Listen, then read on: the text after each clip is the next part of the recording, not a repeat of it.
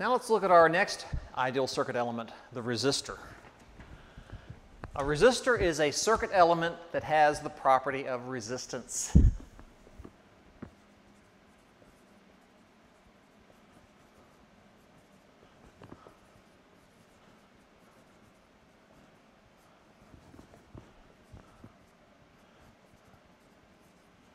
Which seems very self-referential, okay, kind of a circular definition. But what is resistance?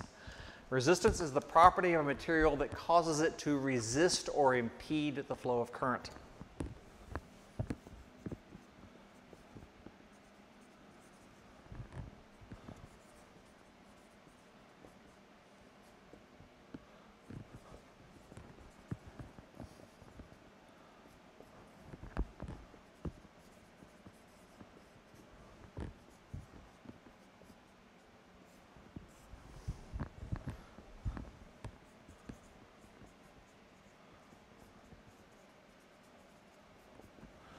So as a resistor is a circuit element that we use to model this property of resistance.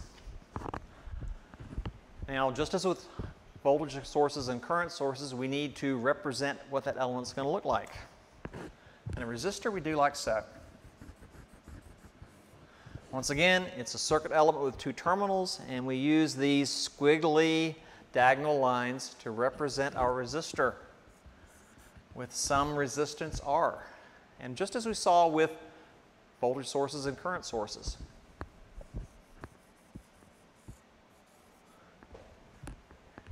Orientation means nothing. I can draw this vertically, horizontally, diagonally, it doesn't matter. The resistor is the same. We have to look and see how it's connected. Okay? Now what does a resistor do? It resists the flow of current, but what does that mean? What it means is, as it resists the flow of current, it dissipates energy, it dissipates electrical energy, converts it into heat and or light.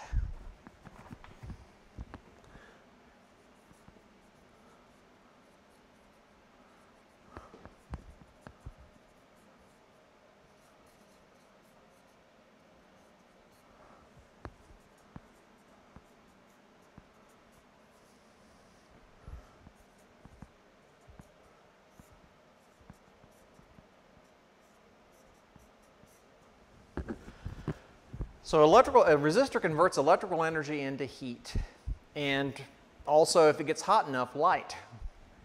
What's a very common, familiar thing we all know about an example of resistor?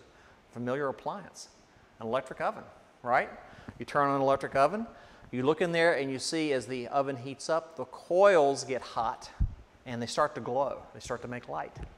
So we are seeing electrical energy being converted into heat and also light as a byproduct as it heats up.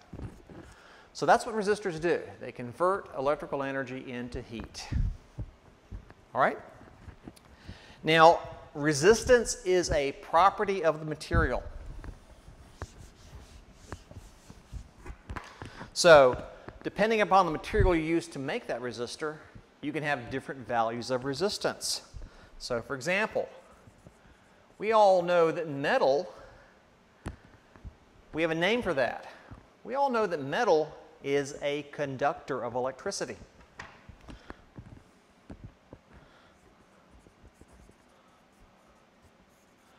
So we say metal's a conductor, that means it has low resistance.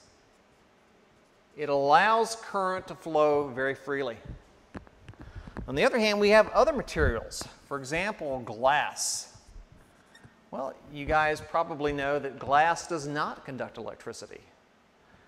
We call that an insulator. Or another way of saying that is, glass has very high resistance.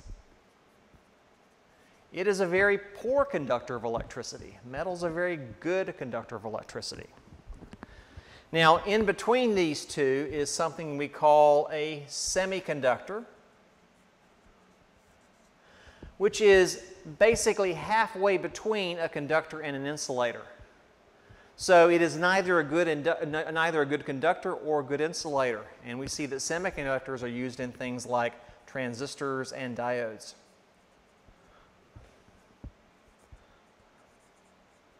So any of you who go on and take more advanced courses in electronic design will learn all about those elements and the idea of a semiconductor, beyond the scope of this current class, however. Then finally, there's an ideal case. There aren't many ideals in engineering or in science, but there's definitely one here. There is a superconductor. Certain metals and compounds, if lowered in temperature, become ideal conductors. They have zero resistance. So this is used, for example, in medical equipment and in physics and in other types of research. We will create superconductors. So it's actually possible to have an ideal conductor with zero resistance. In fact, if you want to become a very, very wealthy person, go into material science and see if you can figure out how to make a room temperature superconductor. And then you will be a very wealthy and famous person if you can get around the fact we have to refrigerate these superconductors to very low temperatures to make them work. All right, so we're familiar with this idea of conductors, insulators, low, high resistance. But now let's think about how we're going to define this mathematically.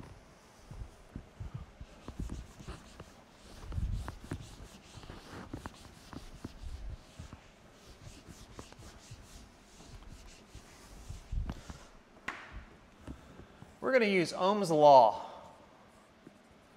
and that is one of our basic circuit laws, the first of our three basic circuit laws we're going to use during this entire course. Ohm's law shows us how to define voltage and current for a resistor.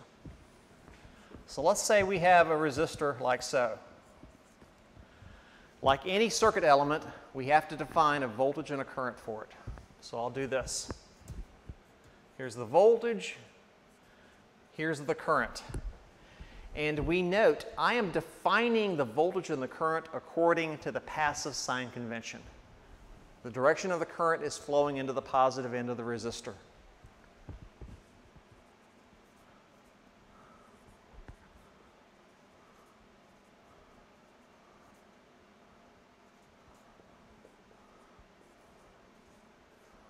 So the voltage and the current are defined according to the passive sign convention.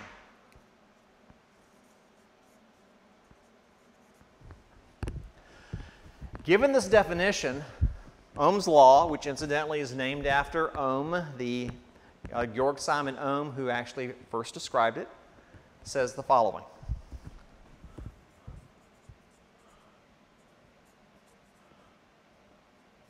For any resistor, V is equal to I times R. The voltage is equal to the current times the resistance according to this passive sign convention definition. All right? So, resistance is described in terms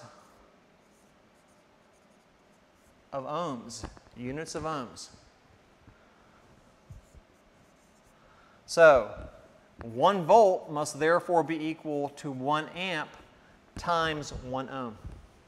And notice the shorthand for ohms is omega, the Greek letter omega. So you'll see this unit used over and over again. All right? Now, looking at this,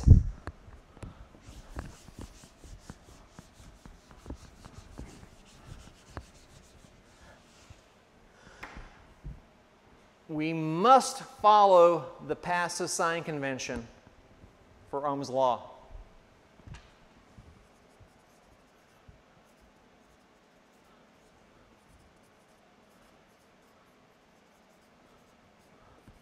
So it is mandatory that the voltage and the current are defined by the passive sign convention. Resistances must always be either greater than or equal to 0.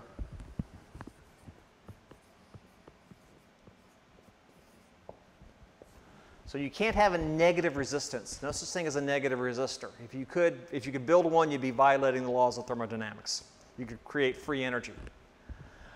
So the resistance is greater than or equal to 0. Therefore, if I is greater than 0, then V must be greater than 0, right? Because that's a positive value. If that's positive, that's got to be positive. If, on the other hand, if I is less than 0, then V must be less than 0. So either the voltage and the current are both positive or they're both negative, since resistance can only be positive. This also says something else. Therefore, P is equal to V times I. Well, either they're both positive or they're both negative. But regardless, what does this tell us? That the power must be greater than or equal to 0. In other words, resistors can only have positive power. They can only absorb power.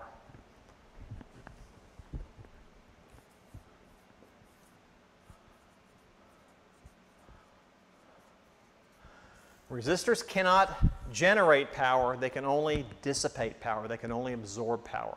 And once again, they do that by getting warm, by heating up as they dissipate that power. Okay, now along with this, we can move around this definition. We can say V is equal to I times R, but it's easy to do a little bit of algebra to this. If V is equal to I times R, then R must be equal to V over I. Ohms must be volts divided by amps. Or I must be equal to V over R. Amps must be equal to volts divided by ohms. And so these are all mathematically equivalent ways to express Ohm's law. Pretty simple algebra, pretty straightforward. Now, along with resistance defined as ohms, there's another definition you'll see.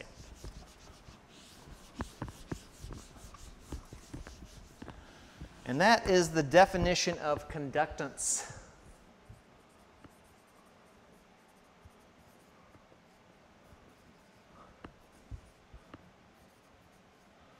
Definition of conductance is that it's simply the reciprocal of resistance.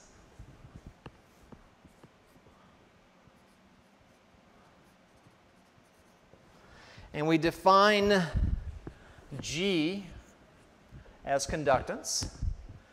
It has units of Siemens, and once again named after German researcher in electricity, Siemens. Or turns out Siemens was a fairly recent unit adopted by SI, by convention. It actually was adopted in the 20th century. And so before that, before there was a formal definition for conductance, people like me, especially guys like me who grew up in a different era, we basically simply wrote ohms backwards, called it mhos. And you use units of an upside down ohm. So you just flip the omega upside down. Otherwise, you use Siemens, which would just be a capital S for its units. So if you look in old books and old papers, you'll see mhos. But if you look at more modern books, then you'll see Siemens as the units, because this, I think, was adopted in the 50s or 60s when we formally adopted those units. All right? And once again, G is just equal to 1 over R by definition.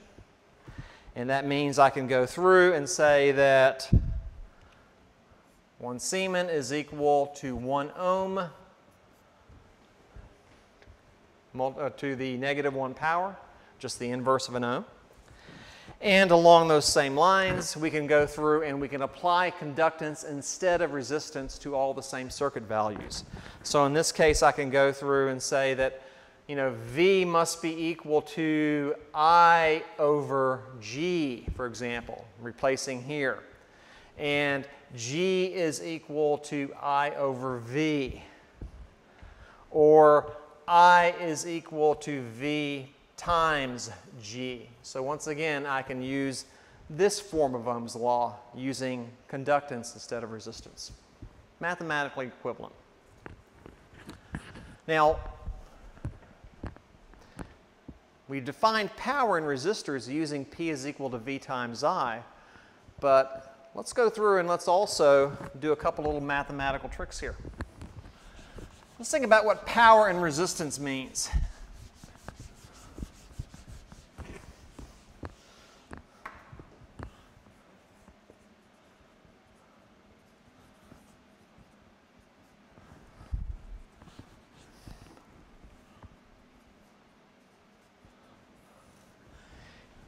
For all resistors, in fact all circuit elements, P is equal to V times I. As I said before, this is always true for any element.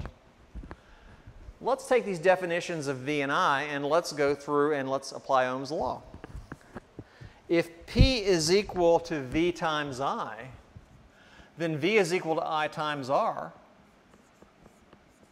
which is equal to I squared times R. So I can write the power this way, V times I, or I can say it's I squared times R. Or it's equal to V times V over R, because I is equal to V over R, which is equal to V squared over R. And so I can define the power in a resistor using these terms, these equations. And once again, look, power must always be positive. It doesn't matter whether the current or the voltage are positive or negative. Once you square them, it's always positive.